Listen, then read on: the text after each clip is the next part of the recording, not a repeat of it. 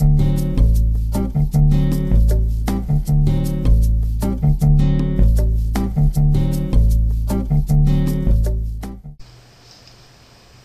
and welcome to Getting Started with Scratch. Scratch is a programming language available from the MIT Media Lab. So what is Scratch? Scratch is a programming language, but it's specifically designed for education. Consequently, it's easy to use and it's designed for people of any age or experience level. It's designed to be visual, colorful, and graphical, and it uses kind of a Lego blocks approach where you connect different blocks together to build a program. And it's mostly designed to be fun.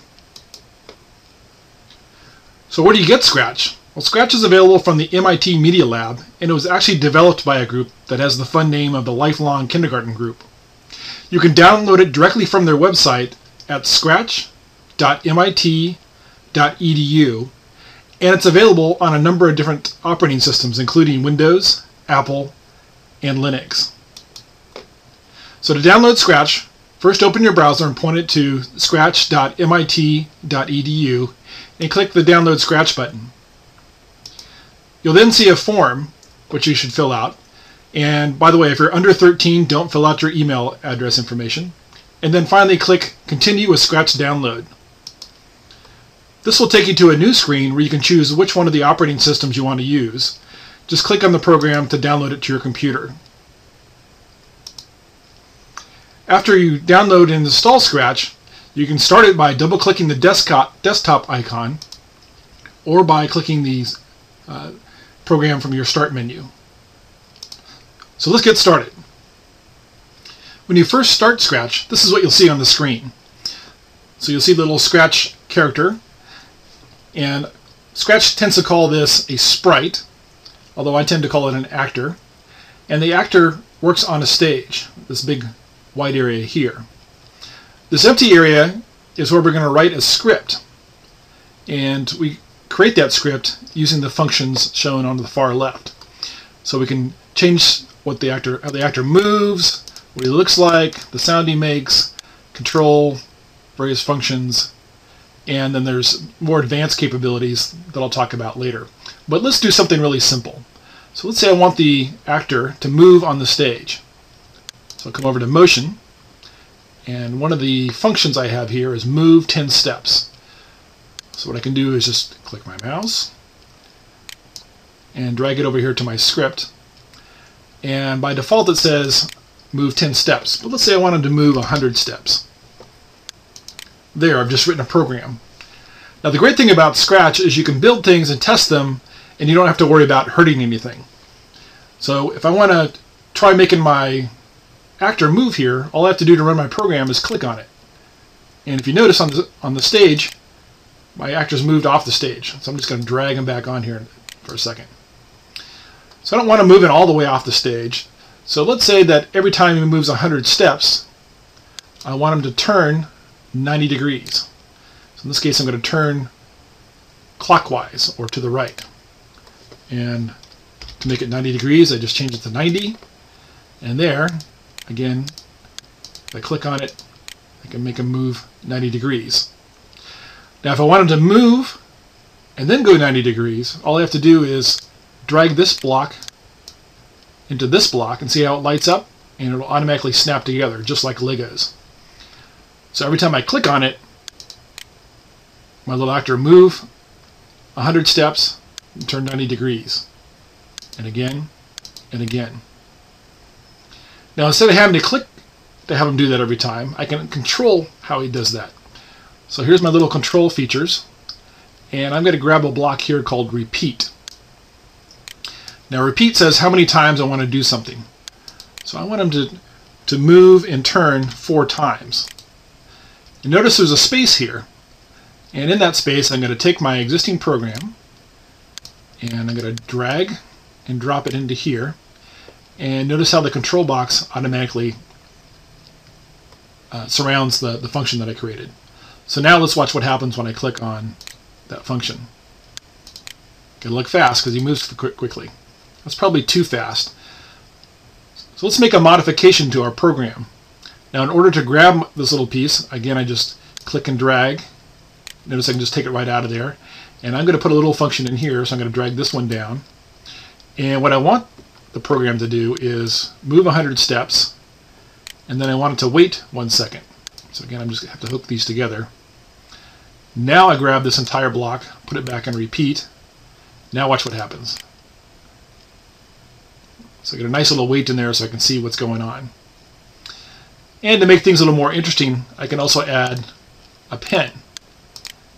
So I'm going to say pen down.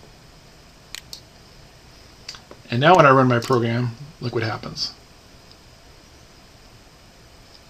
So it creates a little box.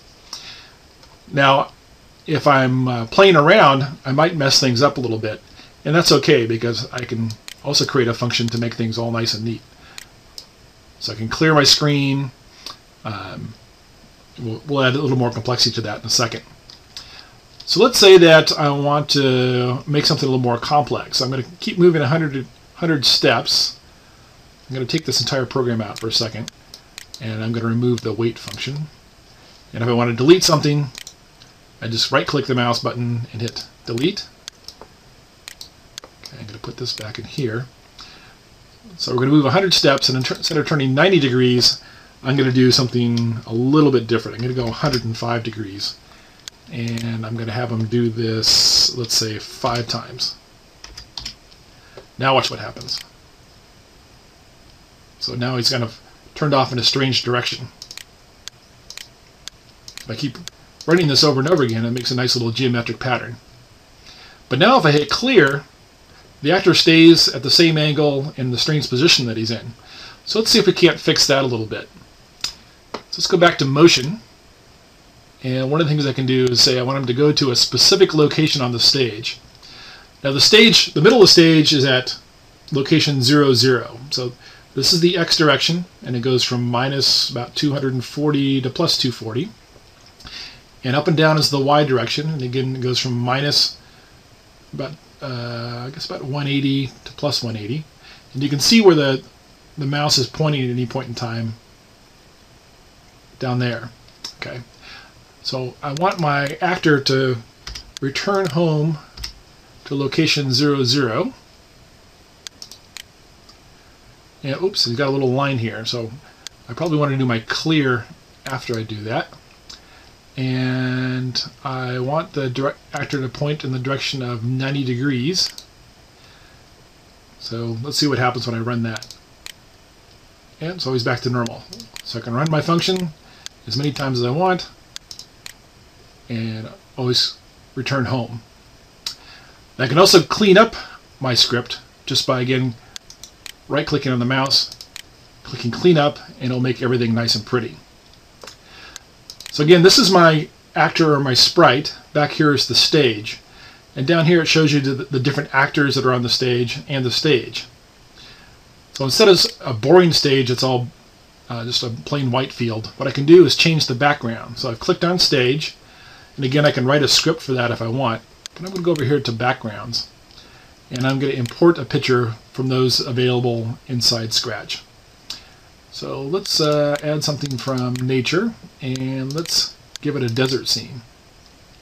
And now I can go back to my sprite. Go back to my scripts. And I can run my little function there. And again, I can clean up afterwards. Now you can also change the sprite or add a new one if you like. So for example, on this one, I can delete this actor, and notice it also deletes the script, so remember that. And I can pick a new sprite from a file. So for example, I can pick one of the animals. So let's say that I really like buffalo.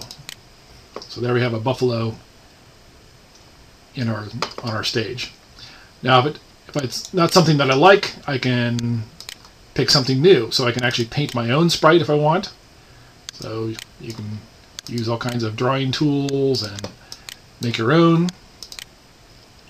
Or you can import a sprite from someplace else in your system. So again, Scratch has a large number of sprites as part of its system.